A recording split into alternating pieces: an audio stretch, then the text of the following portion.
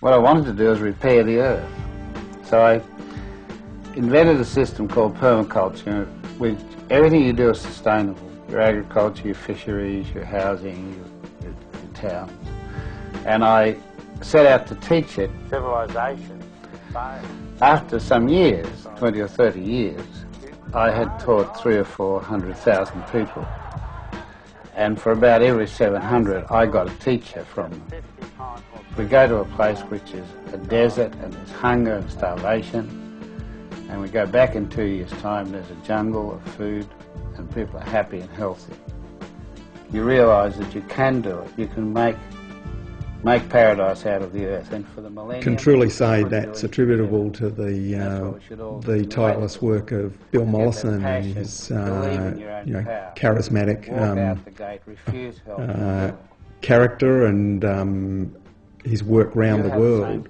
But the concept itself clearly is more than just Bill Mollison's promotion and spread of it. Last year, 25 years after Permaculture 1, Holmgren, the quietly spoken green revolutionary, published his revamped version of permaculture. Since then, he's been on the speaking circuit, spreading the gospel and continuing his environmental design work here and abroad. I think David in particular is a bit of an unsung hero. He was, in my view, perhaps the slightly more softly spoken of the pair. And I'm very glad to see that in the last few years, and particularly with his latest publication, that he's getting some of the recognition I think he deserves, because I really do think that he's got a very profound message for us, whether we're small farmers, whether we're gardeners, or whether we've got very large properties.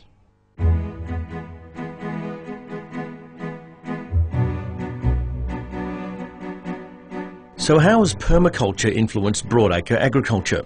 Again, it's difficult to measure. You see evidence of the permaculture movement out there in broadacre agriculture behind the scenes a bit in regards to the whole farm planning phenomena, for example, and certainly the multifunctional use of trees and shrubs. I think that's probably the most visible edge of it that I've noted on the landscape. But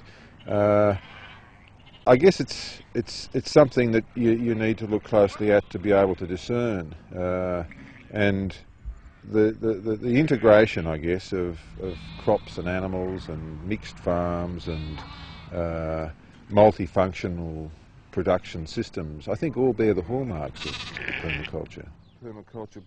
At nearby Blampede, Rod May, one of Australia's most prominent and successful organic farmers, runs a mixed farm producing livestock, wine and a mainstay of organic fresh vegetables, grown using permaculture principles.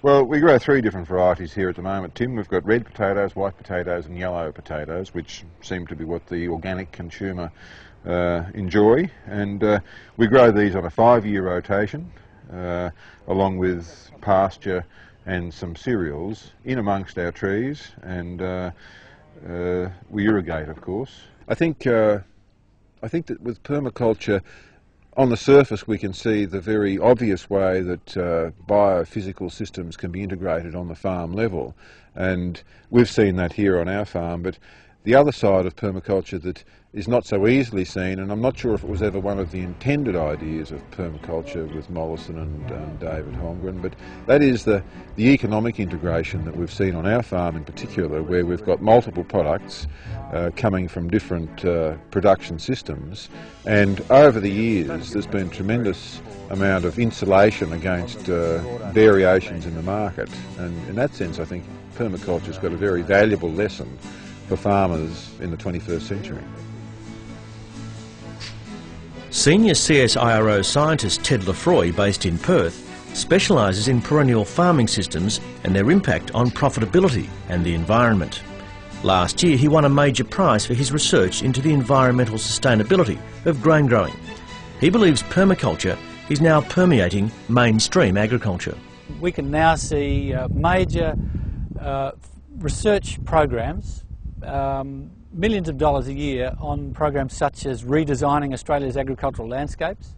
That was a major one from a few years ago. I don't think many of the scientists involved in it would have acknowledged or recognise that they were dealing with permaculture principles, but in essence they were. These days, Bill Mollison has moved back to Tasmania, where the permaculture movement originated. At 49, his former star pupil has assumed a greater role in promoting their environmental doctrine. If people are gardeners and have grown some of their own food, they actually understand enough of what's involved that they're actually prepared to pay a reasonable price for good land management. If people are completely disconnected from that, they are really dismissive of the issues to do with long-term sustainability. So ironically, self-reliance, home food production that could be argued is competition for commercial agriculture actually provides the social foundation for which we can have sustainable agriculture in this country. I think what he has done is been able to synthesise an academic or intellectual quality, if you like, with a fairly practical and pragmatic approach. It's a bold effort in many respects that I think he's carried out in his more recent publication, for example, but he does seem to be able to bridge the gap, I think, between how you do it and why you do it and the actual nuts and bolts of doing it. Across Australia, there are housing estates now built on permaculture principles and several permaculture institutes. They're being applied from poor third world villages to settlement towns on the edge of the big booming cities of the third world through to affluent communities in Europe and America. Permaculture's appeal and acceptance has waxed and waned, but many foresee its growing appeal. You look at the energy efficiency of industrial agriculture, we often burn up more calories producing something than they are worth themselves. That can't go on forever. The real price of wheat has been declining worldwide for the last 200 years. Things are tough in agriculture, and we've got to look at every way of being smarter in how we interact with the Australian landscape and how we use scarce resources. We're going to be dealing with global oil peak, which really means the end of cheap oil in this decade, and potentially I think we can see a lot of good things come out of that, because we'll also see inevitably commodity prices rise and the chance of farmers getting a better return for what they produce.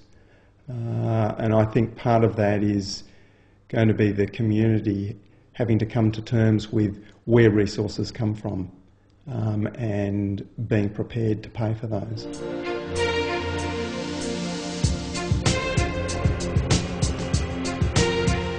I think it's a wake-up call to how we interact with nature.